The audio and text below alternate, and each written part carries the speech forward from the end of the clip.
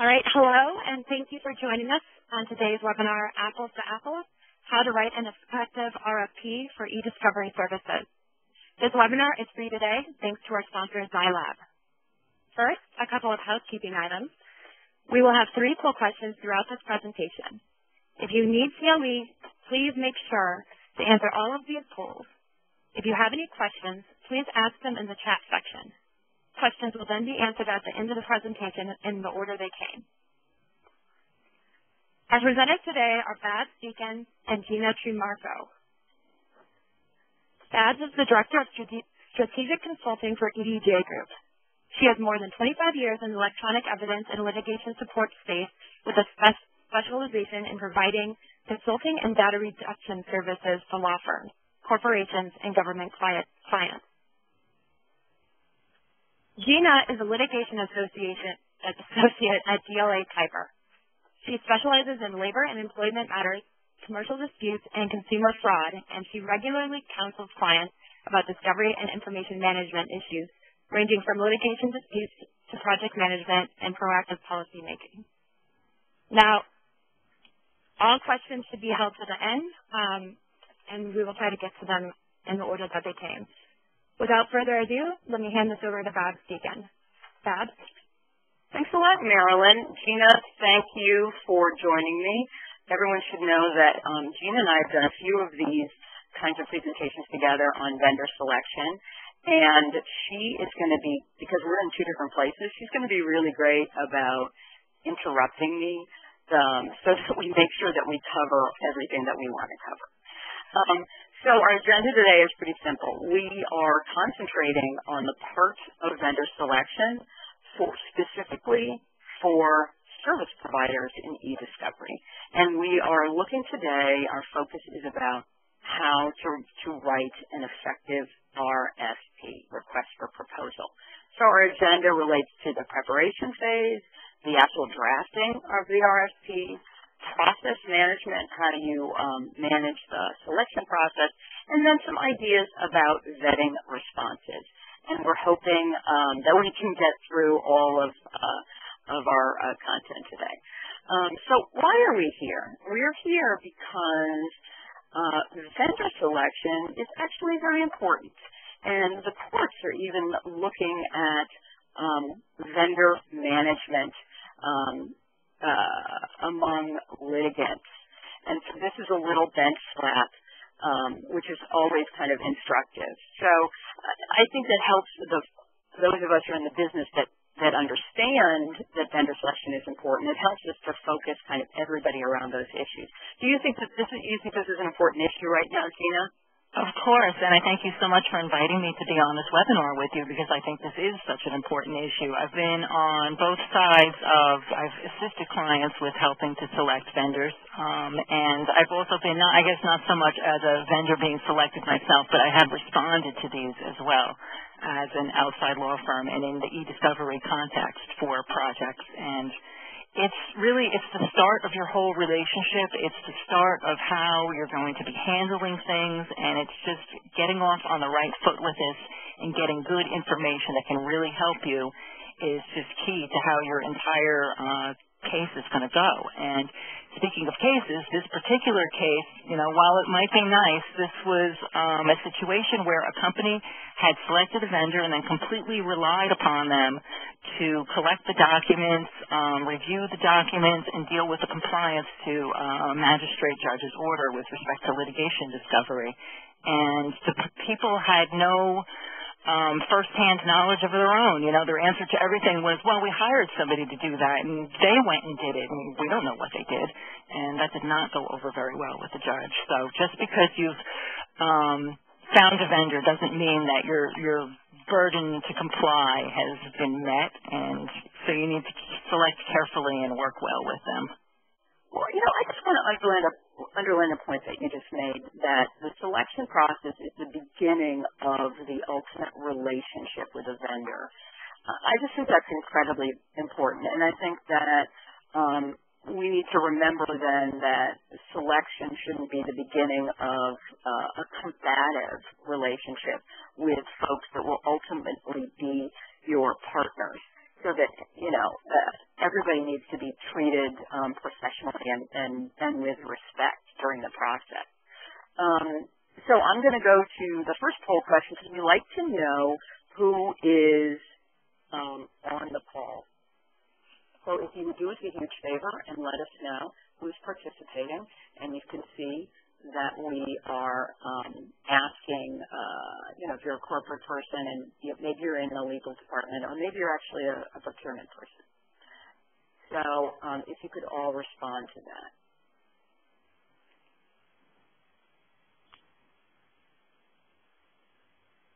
I'm telling people are telling me they're getting a little bit of an echo, and I'm hoping that it's a little bit better.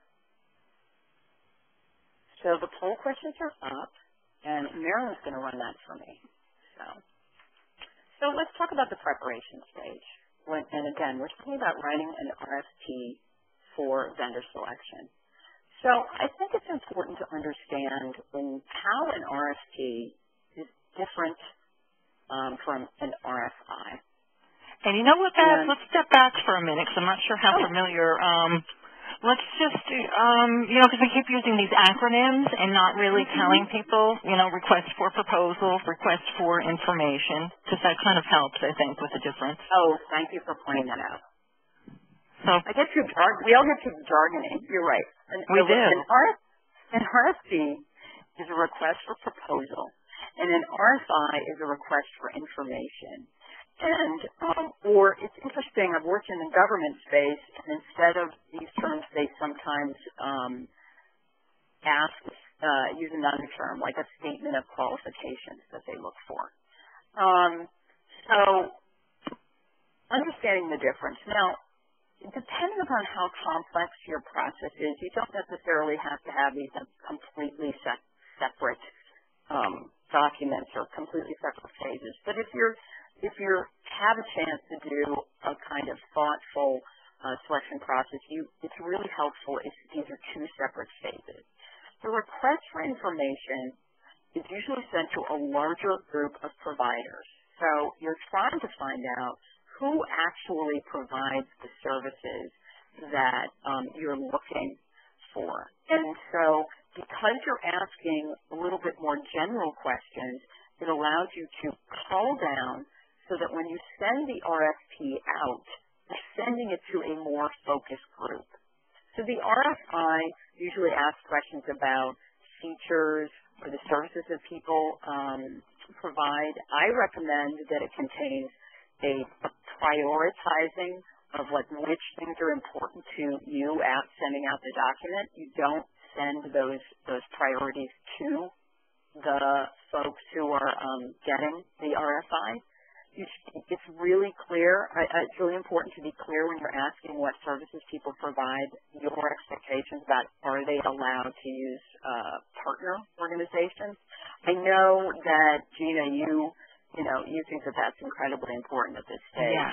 Because I think also is that if you think about it and sort of look at your needs and what type of an organization you are, what kind of data you have, and what I'm getting at is HIPAA and financial services and organizations with regulated information where you have deal breaker issues that relate to security and what Babs mentioned about partnering with other companies. So say you're using a vendor and they actually subcontract out to other people, and security or the location of where your data is held is very important to you. You might as well get those things out of the way and not make it from the RFI to the RFP process with a vendor that has one of those deal breaker issues for you. It's a lot of work to go through the process, and you don't want to do it with somebody who you really can't use.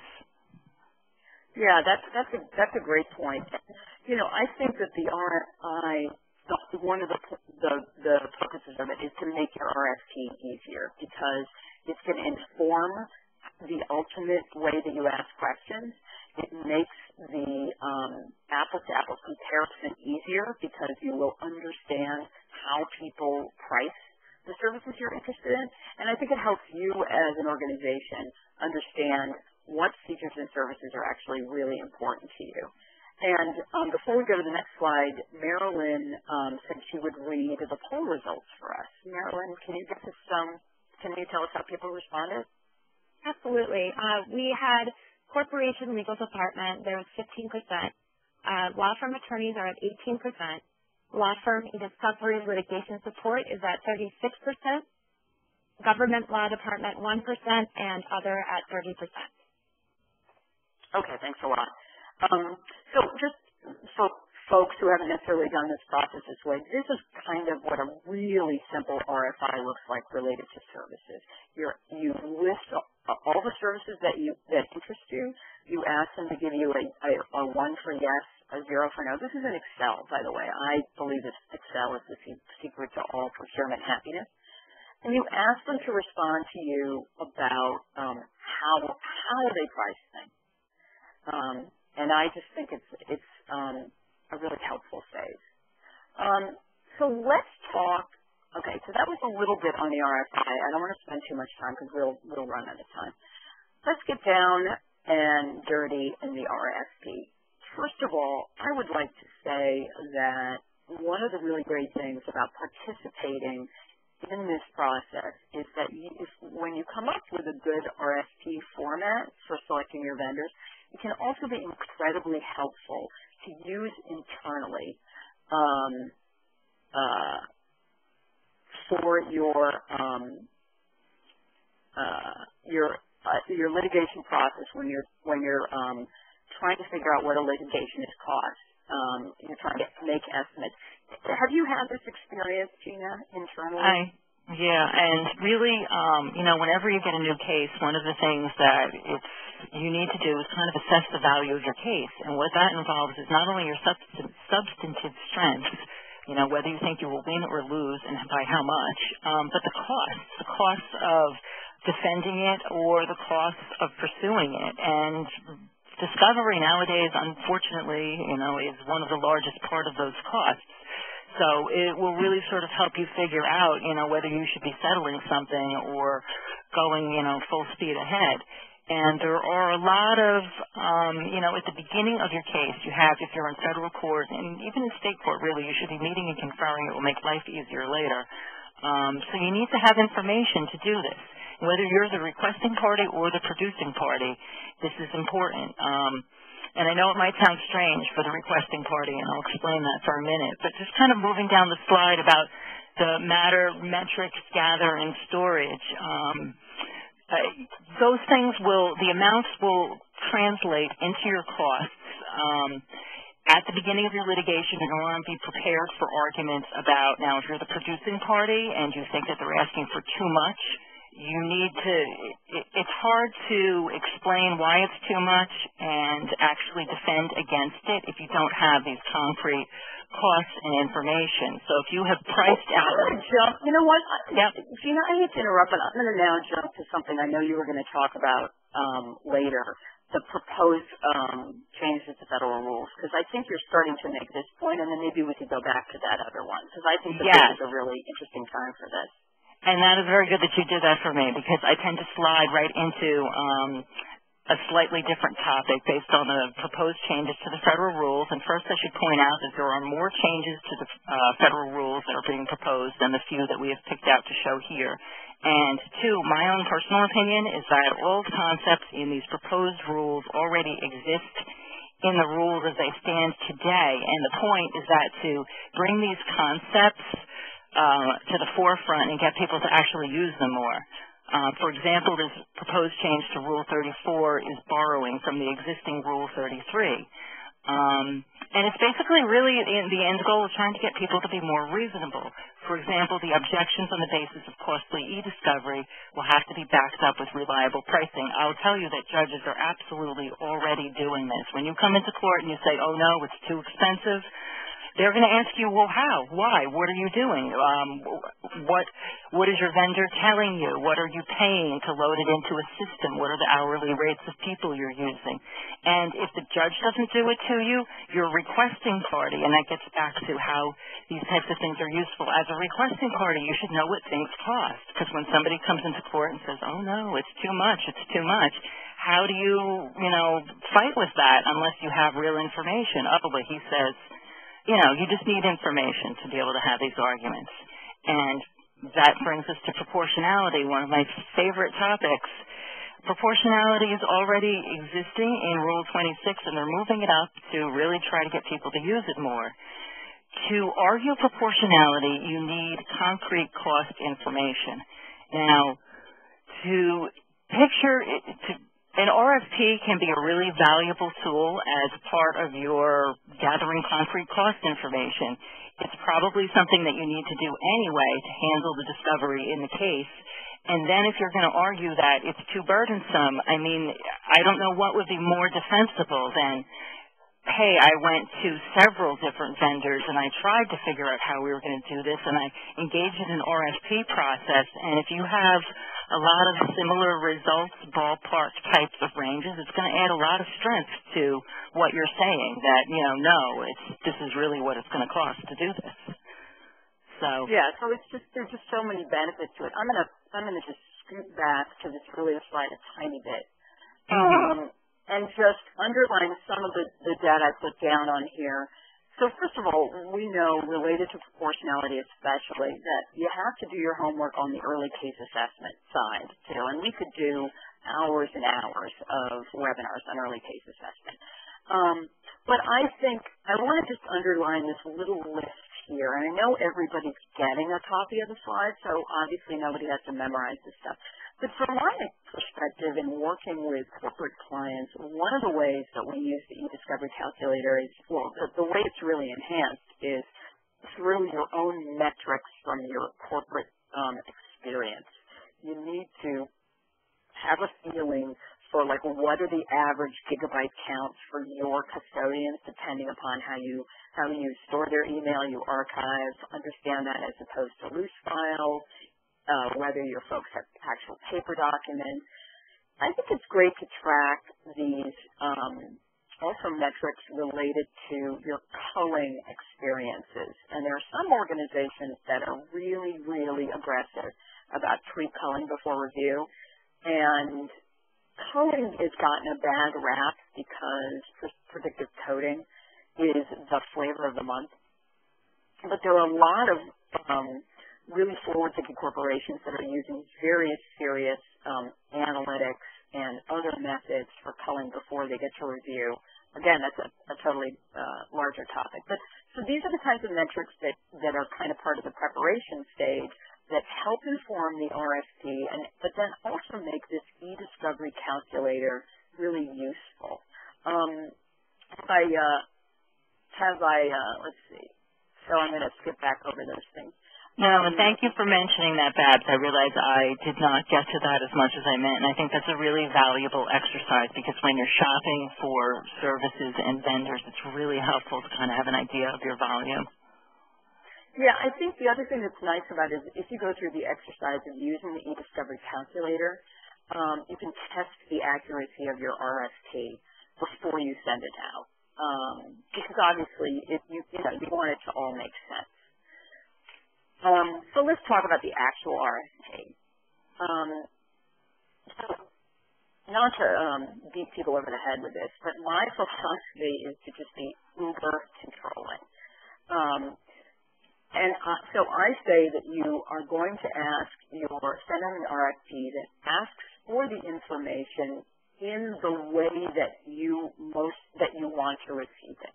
And if you don't do that, you are going to get a lot of information back that's going to be hard to compare. And when I talk to people, and I know, Gina, we talked about this too, and people complain to me about their experiences. They'll say, oh, I got 5 proposals back, and everybody was pricing stuff differently, and I couldn't make heads or tails of it. Guaranteed to happen unless you really force, decide how you want it and make sure that everybody responds that way. You really can't, gigabyte prices versus processing at different stages versus per page versus you can't. And you don't have time to try to figure it out either. Yeah, it's a total nightmare. So what I recommend is that, again, we're talking about that preparation stage when you gather metrics from your organization.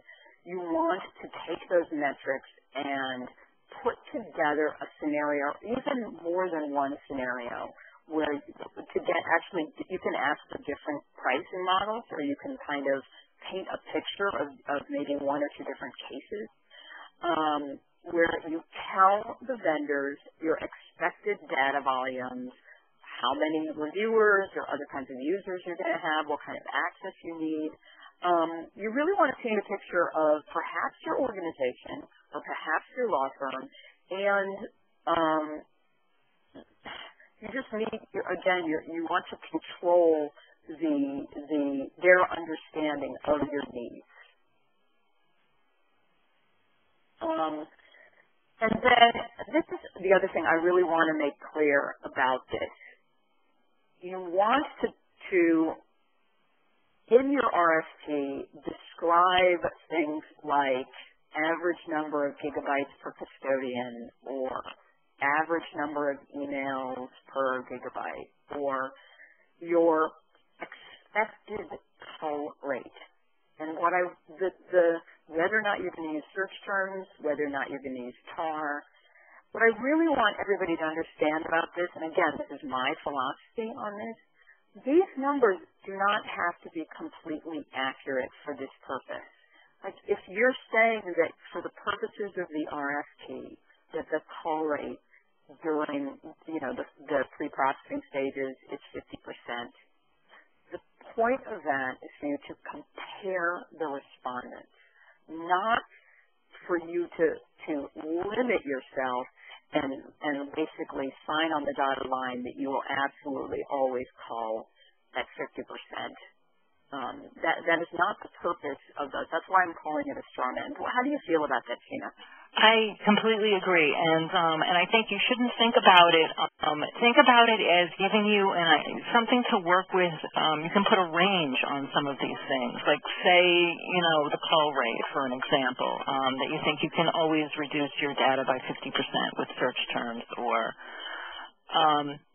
say it's anywhere from 40 to 60%. As long as everybody works on the same model, or straw man, to use your word, model or example, I guess I would call it, you can extrapolate from those numbers and sort of figure out what it'll be if it turns out to be more or less. And because everybody's starting at the same starting point, okay, with vendor A, if it's 50%, it'll end up costing me X. With vendor B, if it's 50%, it'll end up costing me Y. And the point is not whether from there, you should be able to figure out what it would be at 60% or 40%.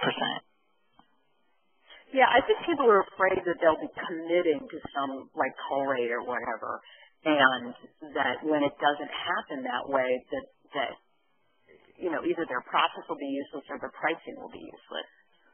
Right, and I guess you could really, and of course I would put in some kind of, all estimates or not, something to cover that, I would worry, just as being a lawyer, that somebody would come back and say, oh, well, you said it would reduce by this, so therefore it did not, and your price is going to be 10 times more.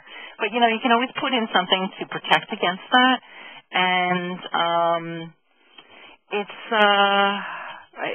should be a price that you can ask about that exact scenario. I mean, that may be something, okay, so what happens in the event that we don't meet that reduction rate? What will my cost be? And, maybe I'm getting to it a little too early, but it's on your very next, you put the slide up, perfect.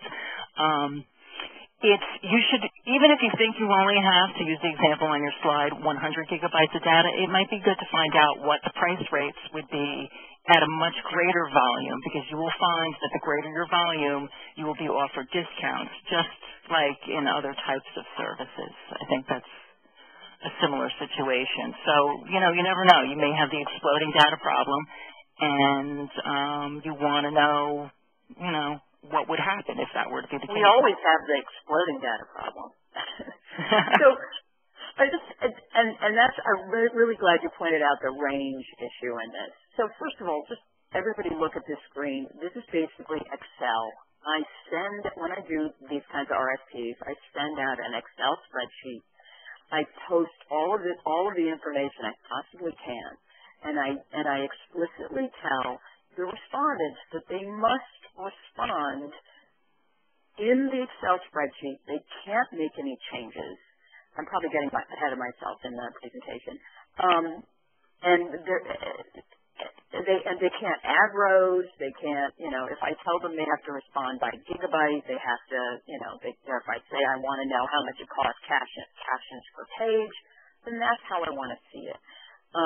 And again, I am not saying on this webinar that this is the way you should ask for pricing, that you should always ask for it by a gigabyte. That's not what I'm saying. I mean, you're going to make that decision based on your research during the RFI phase or just during your research. But I'm saying when you send this out, you send it out in Excel and you make people type into these cells. And also, I think I mentioned it before, but I want to mention it again. You could do 2 separate tabs in your Excel spreadsheet and use more than one scenario. Like you could have okay, I want it by the gigabyte over here, but then on tab 2, I want to know your given my scenario, your idea about, say, subscription pricing. So, again, we're talking about apples to apples. That's the whole point. I just want to underline, too, Gina's point about these ranges. The data is going to explode.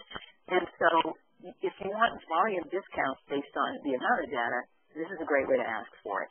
The other thing about this that I think is incredibly helpful is when we talked before about the eDiscovery calculator, if you're using your RFP format to try to figure out what a case is going to cost, when you see the numbers up there that, like, if you go from 100 gigs to, say, 500 gigs, and you see all of a sudden instead of your project costing you $100,000, it's costing you $300,000, and you put that in front of people who are participating in the litigation, don't you think that makes it really so much easier to have that conversation about why all of a sudden the cost of the case was larger?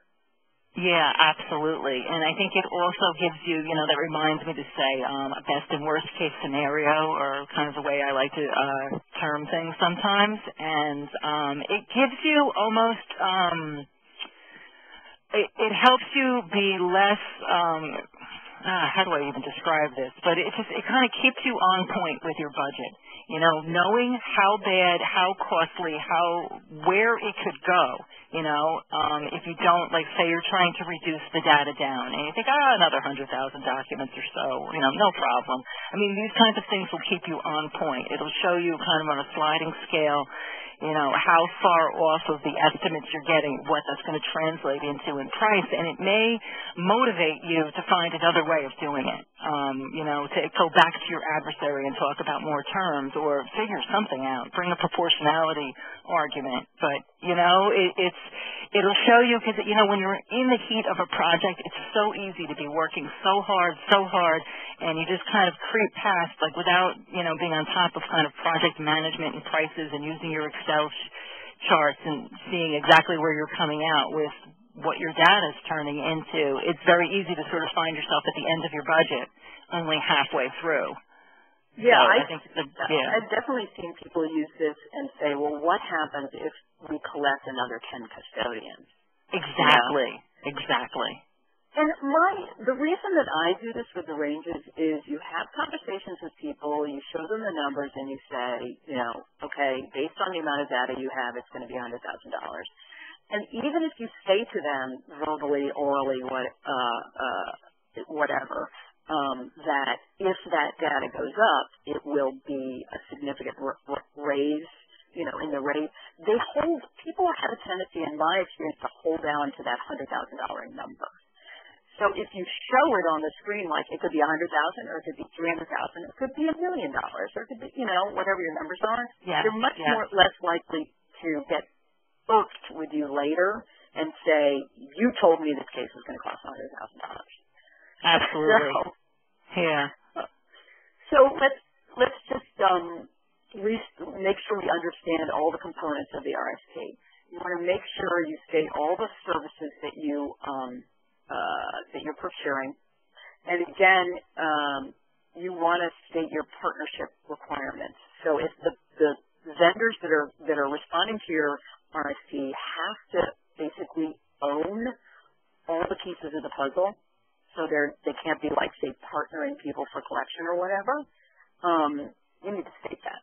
Absolutely, and I'm thinking of, what's become very important in my life recently, not so recently, maybe over a year, is the HIPAA Business Associate Agreement. And I'm just looking at who our audience is, and I bet that a lot of them deal with data that contains private information that is problematic if you cause a breach. And you have to be careful about what vendors you use and where, once you intake that kind of data, what you do with it. So the partnership requirements are very important and maybe very, depending on whether you're the corporation or the outside firm, but it may be very important to your business people.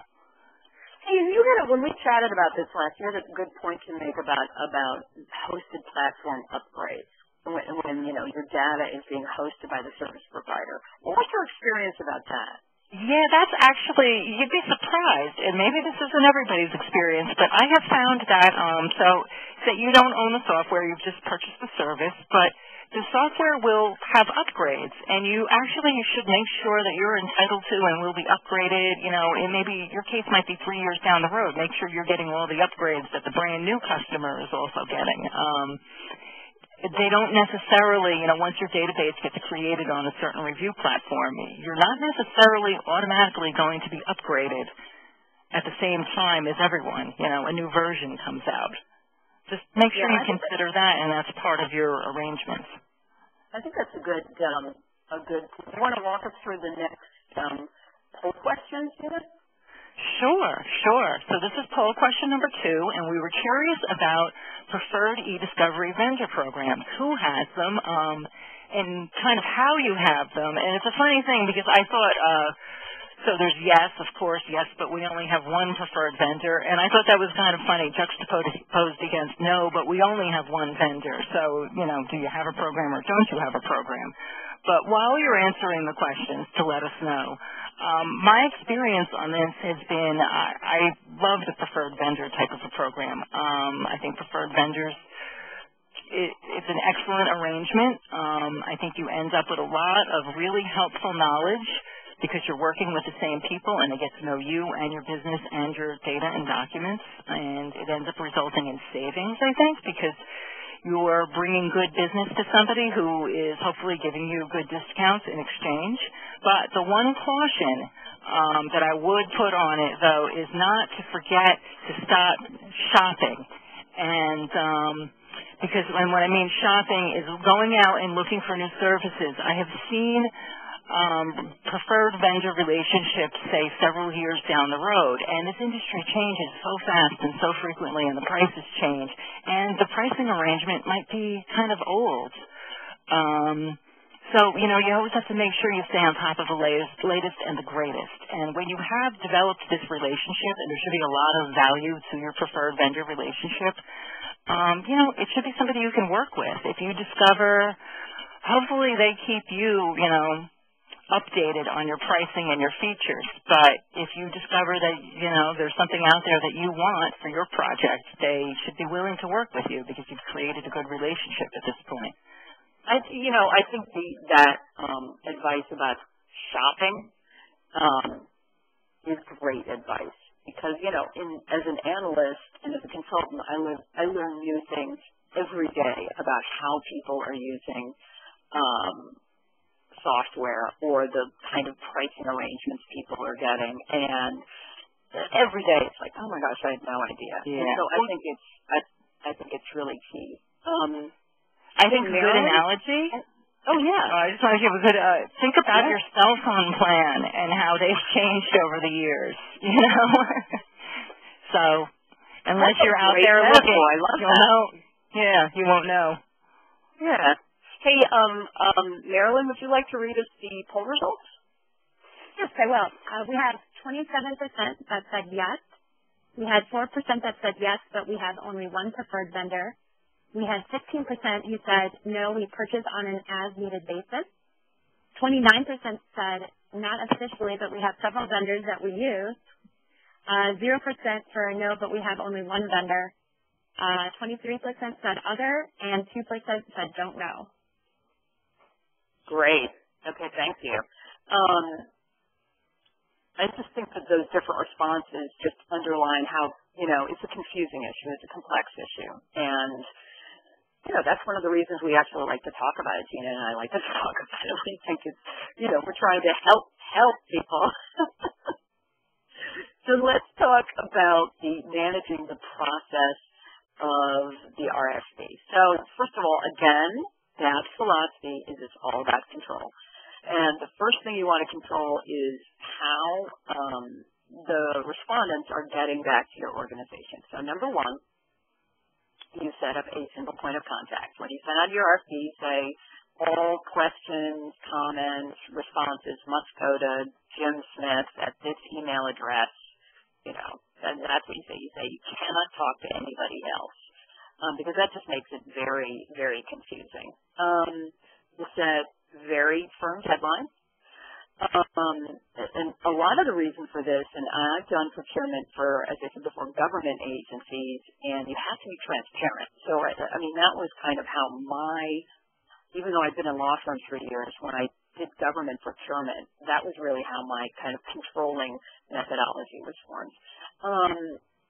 And again, I send it out in Excel, and I tell them that all the answers have to come back in the same Excel format, but they also have to provide me with a PDF version of the Excel, because I'm looking at that Excel spreadsheet, and we're going to get into that into detail later.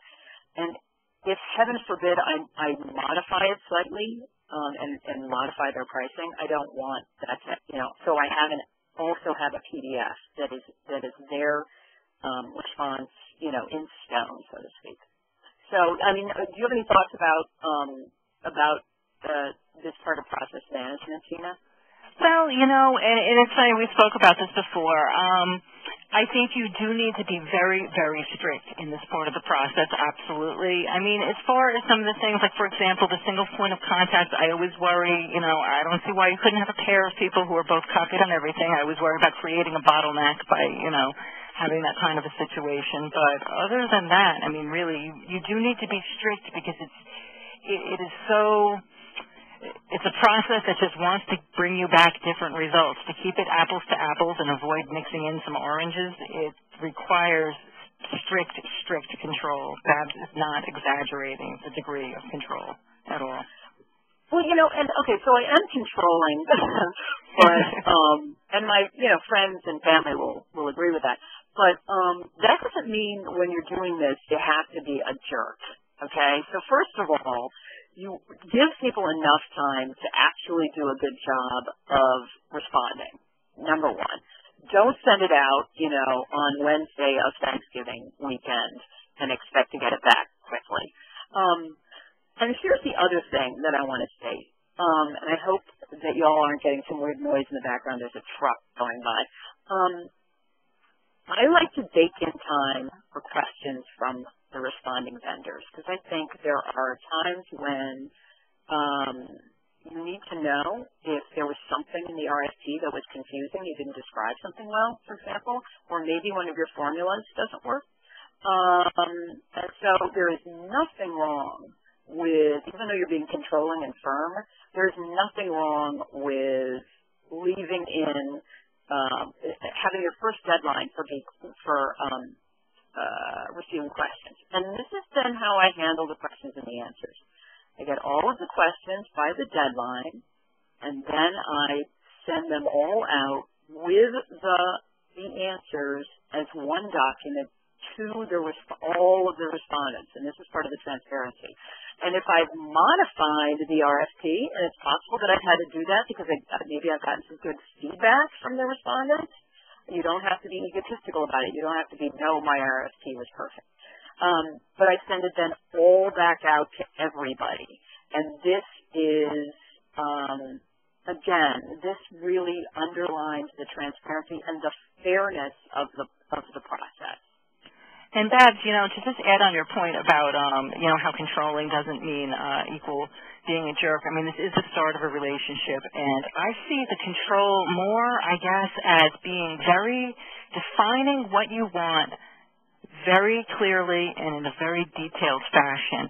And maybe even, one part of setting up an RFP for these kinds of services is I think you should involve, if you have a procurement department, fantastic, but you really also need to make sure that you have technology people involved as well as your lawyers, kind of stakeholders of everybody who's going to need to use this. Because sometimes I think a lot of times RFPs go wrong because questions are asked that cannot be answered, or they just don't fit the situation, or you're just not explaining exactly what you need the best way possible. So you get these answers and you're like, huh? But it was really the question that was the problem in the first place.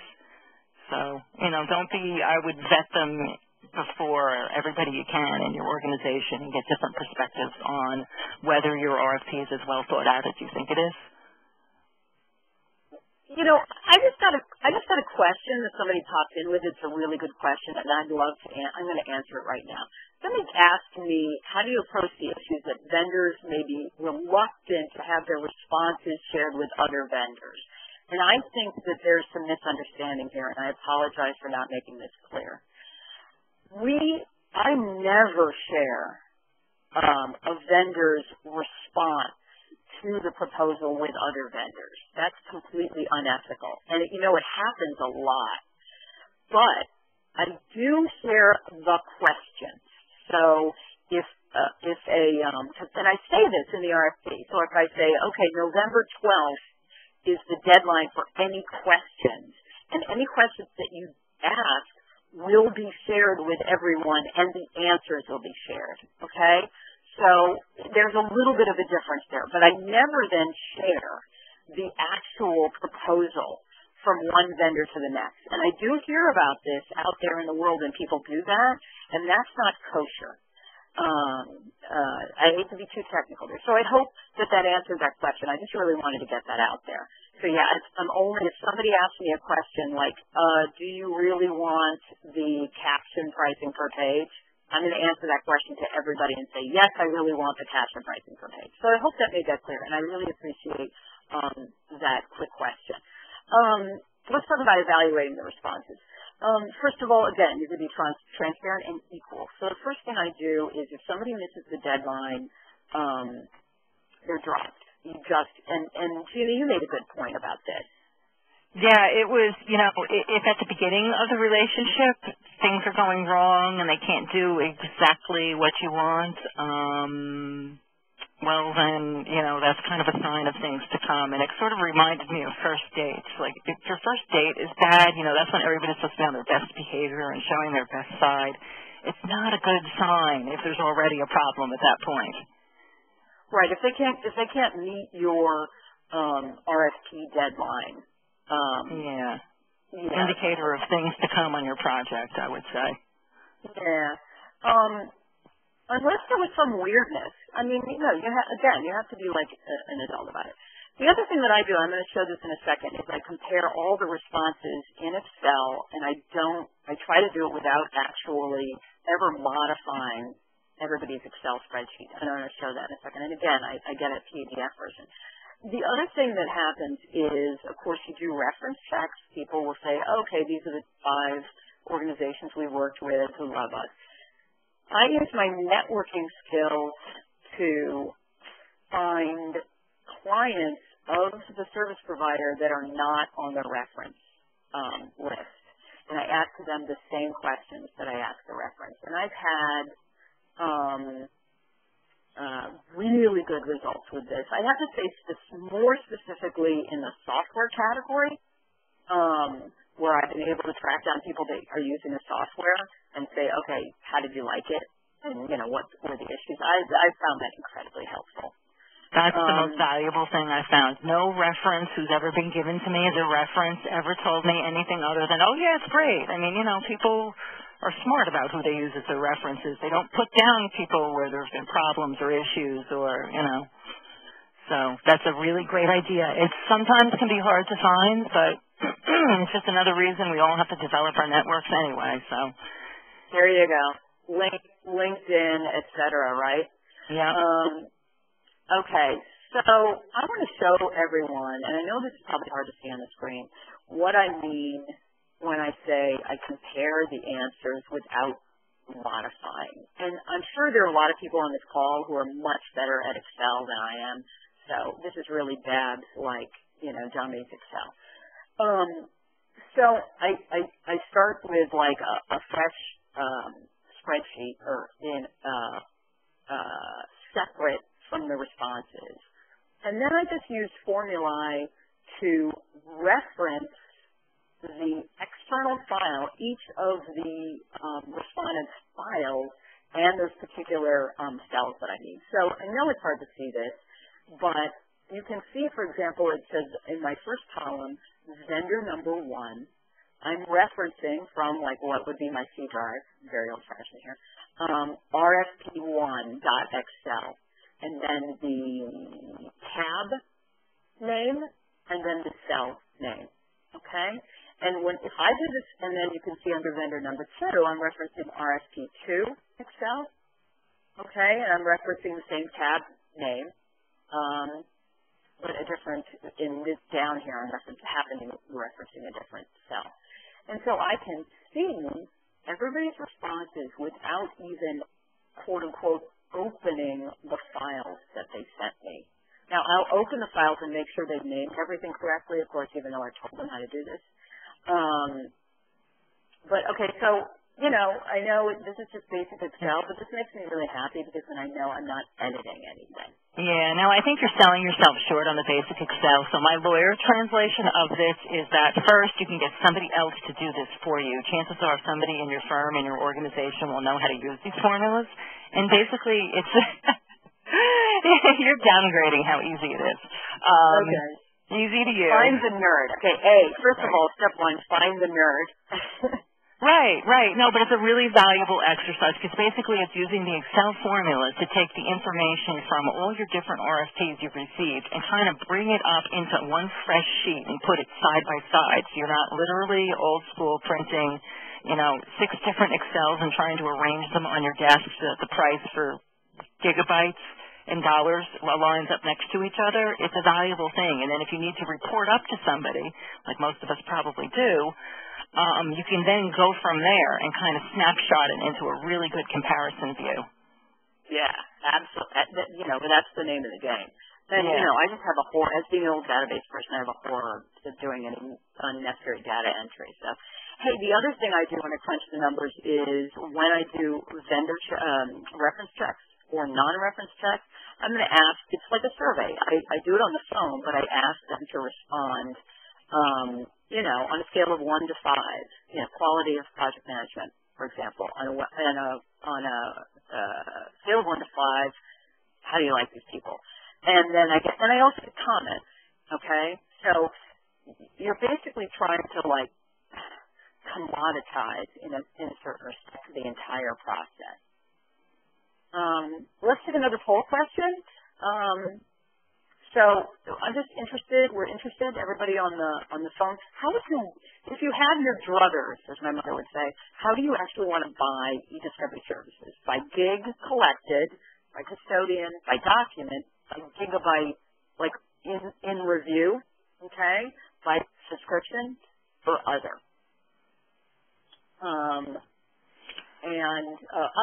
See, this is a good slide. Gina, now, since we're talking about these issues of evaluating vendors, what's your philosophy on that? Well, there it is right on the top. It's not all about the price. Of course, the price is incredibly significant and often ends up being the differentiator in the end. But number one of the most important things to my clients lately is security. So the thing about allowing partners and where the data is being held and what security exists around it can be very much a deal breaker. And then I have another sort of by way of example. I have one really long-running case to the point of I have data hosted at a couple different places over the course of about 7 years. So I call it the tale of 2 vendors, and they're both excellent, and I am so not naming names. But on one of them, I've had the same project manager who seems to be like a serious career project manager for the entire time period, from the beginning of my project to the end. And on the other side, I've had maybe a different project manager every year. And while nothing against the quality of the new project manager every year, the problem is that they weren't there for the part of my case when it was really heavy lifting as far as what we were doing in the software with documents. So they just don't have the history, and they don't have my case knowledge, and it's kind of really difficult because I don't have any help, not any help, but I have a lot less help on that side, whereas on the side where I have the person with the 7-8 years, I can ask them anything, and it's just really helpful. So there's a lot of differentiating factors besides just the literal price. And people are going to be now emailing you at the end of this thing and asking for your project manager, I can tell. Ooh. I'm kidding. Okay, so, and I want to underline this too, that, when you ask questions in the RFP, it's not just that Excel. It's not just those numbers. You're also going to ask people to, give you their philosophy of project management. Tell you about their workflow method. Go ahead and ask them, what do you think is and you can also ask these in the RFI, if you think that this would be helpful at that stage. What do you think is their best way to price stuff or their best way to call data?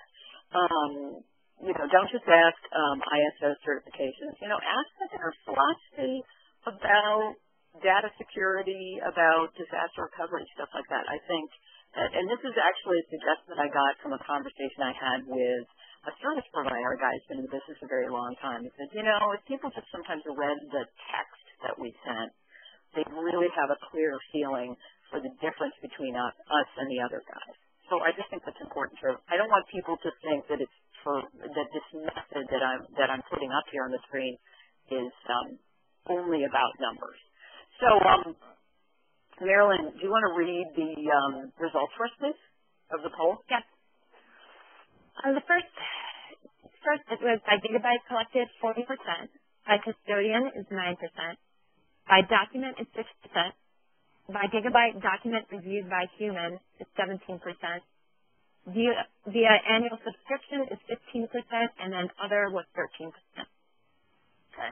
All right, so people are still using the gigabyte method, and this is understandable because it is an apples to apples method. So this is our last slide before questions, and we don't have any questions right now, and we're I think we have time for one. If anybody has a question they want to ping in, if people don't have Babs and Gina fatigue. So I think you brought this up a little bit earlier, Gina, about making sure that your pricing is up to date. What about negotiating? Oh, absolutely. You're going to find out new things about pricing, and you are going to also run into situations. I had a situation several years ago, but it was just I ran into a volume that I'd never had before, and it didn't work in any traditional pricing model. It literally came out to be millions, and there was no way on earth.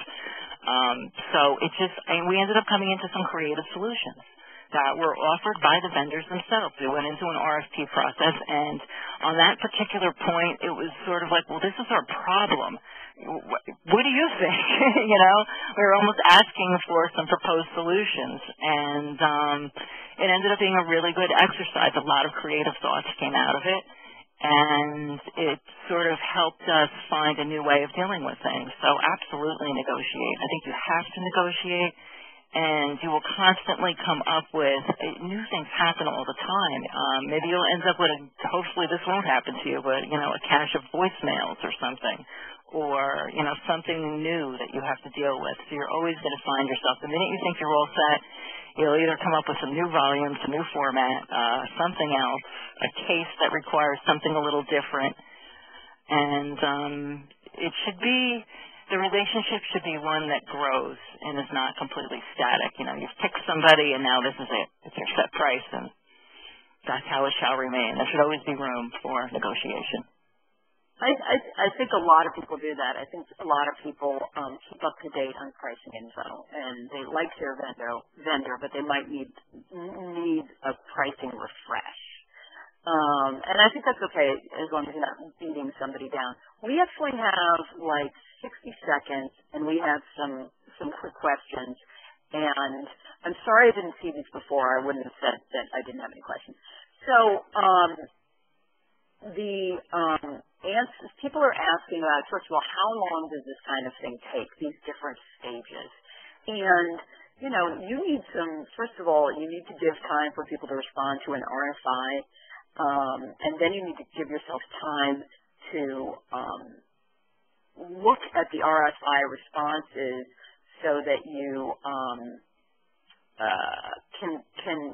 so it can inform your RFP.